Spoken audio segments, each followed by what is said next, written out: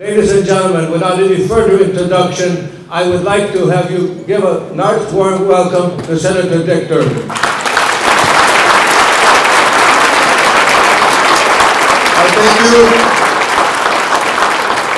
I thank you to Julian Koulis, to Paul Bandrowski, and Alex Strelchek, and all of you for coming here today.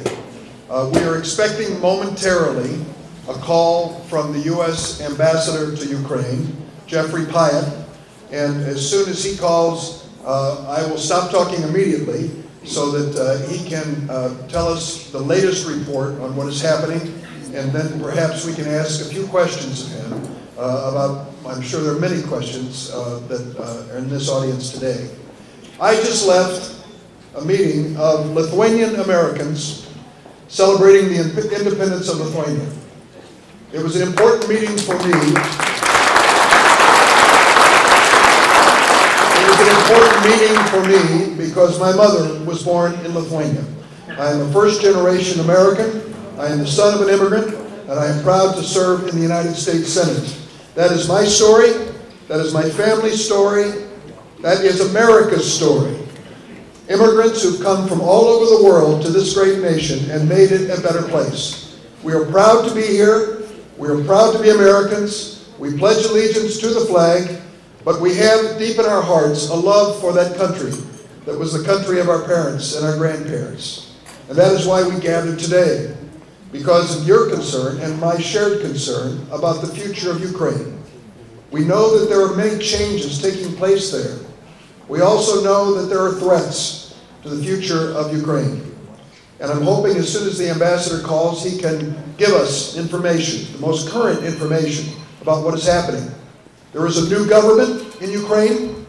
Yesterday, the Secretary of State, John Kerry, called me.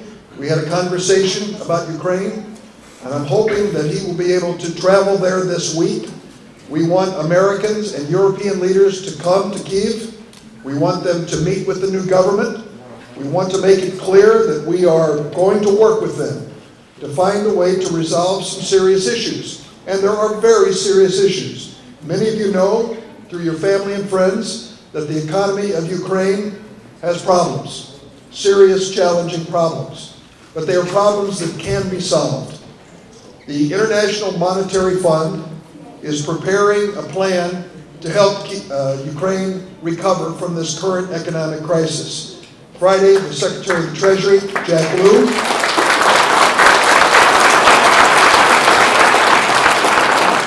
Secretary of the Treasury Jack Lew called me on Friday, and he talked in the most general terms about what we are going to do in the United States, working with the International Monetary Fund to help the Ukrainian economy recover. Now, there will be sacrifices and reforms that must be part of this. Some of them will be difficult, some will be unpopular, but our hope is at the end of the day we will have a stable economy in Ukraine. As well, we want to make certain that it evolves into an election situation where there is a clear, peaceful transfer of power. Julian mentioned that I had helped over the years with Yulia Tymoshenko. I've never met the woman, but I thought it was unfair that she was in prison, and I appealed to Yanukovych and all their leaders to release her. I was not alone. The European Union and others joined in this same request. I don't come here today promoting her. I don't know what her future will be, if any. I just thought it was an injustice that she was in prison for over 2.5 years. Now it is up to the people of Ukraine to make a decision about their leader, whoever that might be. They have an interim leader chosen by Parliament, and they are moving forward. Now let's speak, while we're still waiting for the call to come in, let's speak for a moment about Crimea. I had to go back to my history book and start reading about Crimea, and many of you know it far better than I do, that this part of the world, the autonomous Republic of Crimea, has been the scene of a lot of international conflict and competition over the last several centuries and even before. The Crimean War of 160 years ago, the decision that Crimea would become part of Ukraine under Soviet times, the decision that Ukraine would reach an agreement with Russia, a basing agreement, for them to place some military in Crimea. The fact that many of the Crimean Tatars were deported from Crimea by Stalin, sent to some different place in the world, and then brought back in small numbers after imprisonment and denial. All of these things suggest that this is an area in some turmoil, but it does not justify sending in Russian troops. That to me is unacceptable.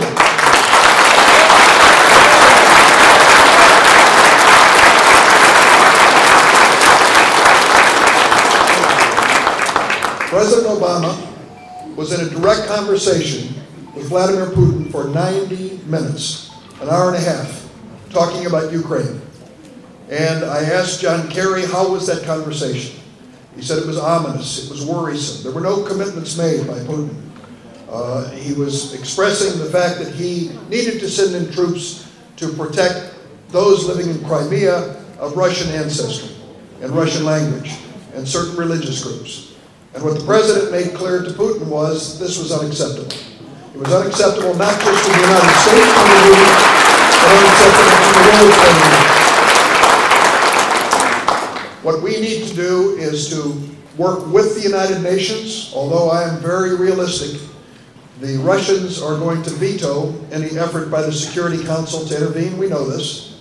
But we need to bring the world together in opposition to Russian aggression. And that has to be an effort led by the United States of America. I am hoping that Mr. Putin will come to his senses, but this man learned his diplomacy and finesse as head of the Soviet KGB. So I do not have great hopes that he is a man, some have called him a spiritual man. I have not said that myself. I view him much differently, of course, with my Lithuanian blood. In terms of the relationship between my mother's homeland and the Soviet Union. I also understand that he spent $50 billion in Sochi to present an image of Russia to the world. My belief is he has ruined the image of Sochi on the streets of Sebastopol. And we have to make it clear.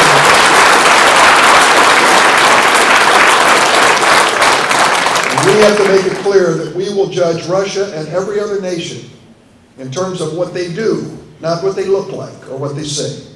And as far as Ukraine and its future is concerned, that is critically important. Now, I don't want to keep going. John, have we heard yet from the ambassador? 1 minute. Okay, so I can always do 1 minute. But let me just personally thank you. I know that you came after church and many of you made special trips to be here. But it's very important. It is important to people in Ukraine to know that there are people all around the world who are watching this and really care. Many of you still have family there. You certainly have ties there and blood there and memories of your connection with Ukraine. That poor country has been through so much. But in 1994, Ukraine made a promise to the world.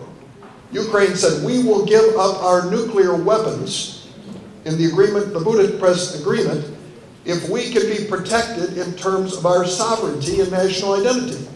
That was accepted by the world, accepted by Russia. That they would sacrifice their nuclear weapons, give them up in the name of peace, stability, and protection from the world from that point forward. The invasion of Ukraine by any country, especially one that was a signatory to this Budapest Agreement, directly violates the terms of that agreement. And the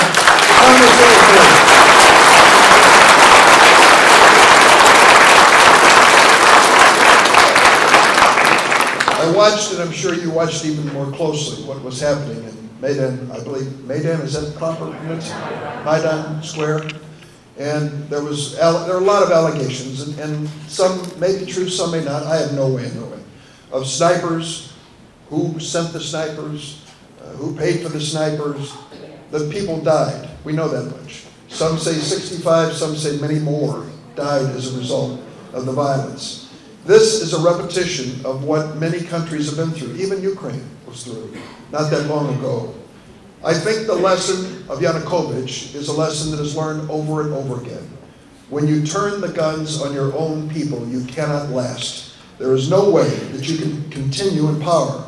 Now, perhaps Syria has gone on a long time without that being resolved. But in most countries, once you start shooting your own people, in the square when they're asking for a democratic change, you soon lose your legitimacy and lose your power.